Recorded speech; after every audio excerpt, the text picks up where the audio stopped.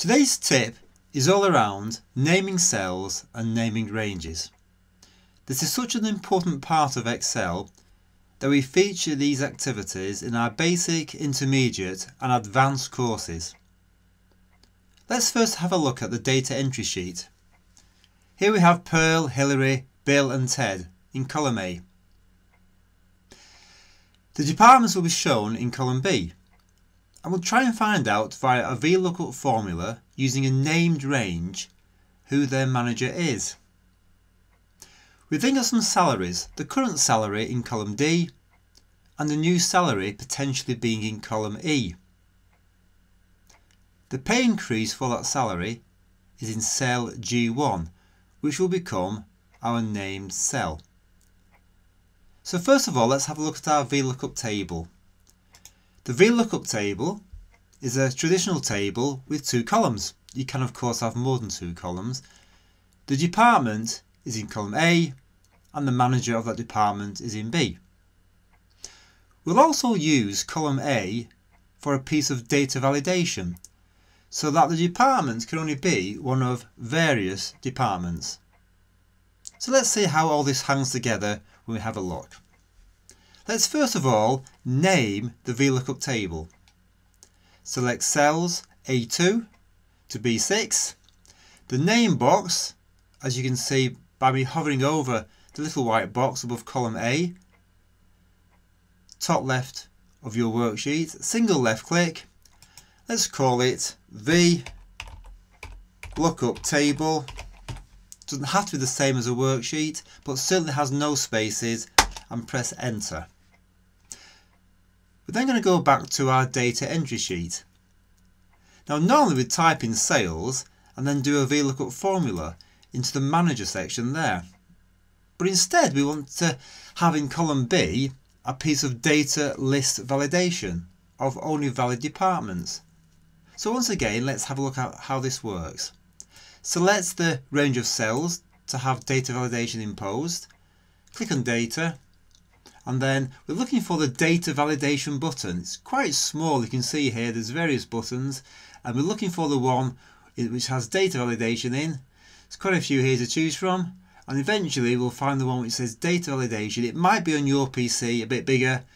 Either way, it's called data validation.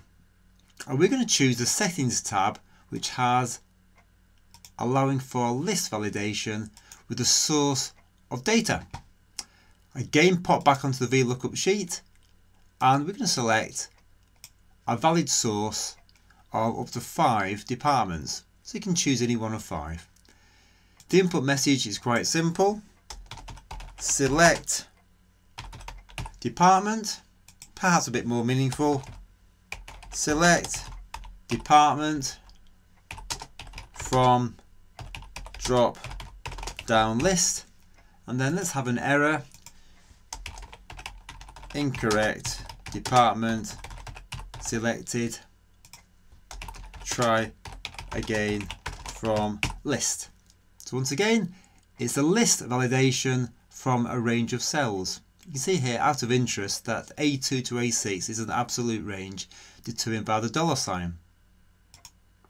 So we can see there's the little drop down message there which says select department from drop down list. So let's just do so. Let's go for sales, production, warehouse, logistics.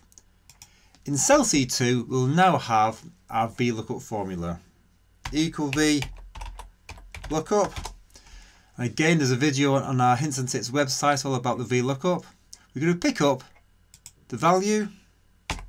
We're then going to go to the VLOOKUP table. We can either select the cells or indeed just type in VLOOKUP table. We're looking at column 2 and we want an exact match, so the argument is false. And Stephen Toms is indeed the manager of the sales department. So once again, VLOOKUP table is a named range. You can see there from the drop down, that's what it's called. Or indeed, if you go to formulas, name manager, you can see once again the VLOOKUP entry, and there at the bottom the reference A2 to B6. It can also be edited from this Name Manager activity. Let's go back to the data entry sheet, and we're going to name this time just one cell, G1. And let's call this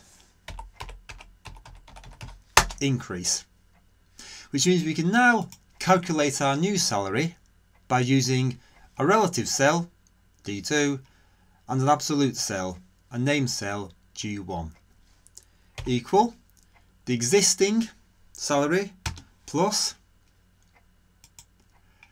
increase multiplied by the existing salary, and there's our increased new salary. So once again, naming cells G1 and naming ranges of cells, quite often used for a table of some sort, for example in a VLOOKUP formula, by selecting a range of data and typing in the name of the range. And these can all be used within any sheet within the one workbook. Again, formulas, Name Manager, and you can now see increases indeed on the data entry sheet G1. The VLOOKUP table is on the VLOOKUP table sheet, and it's a range of cells.